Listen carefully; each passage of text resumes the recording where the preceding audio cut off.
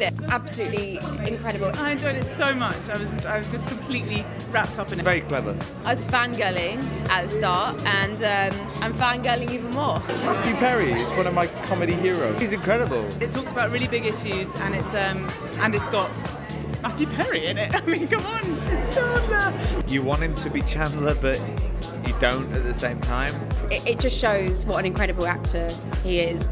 Everything you want, and then plus more. I love British audiences, and they've been responding very well to the play, so that feels really good. Matthew, too, as the playwright, has been so great and open to what we brought to the table. His writing has the ability to move you. I also think his performance moves. Funny. Cried a little bit. It'll make you laugh and cry. It came from the heart. It's a good night out. It has something for everyone. We've had such a range of ages come to the previews, and everybody seems to have come away really happy. If you want to escape and have a laugh for 5 minutes, that's the best thing you can do at the theatre, no? I can't wait to see the next one. I hope he does another one.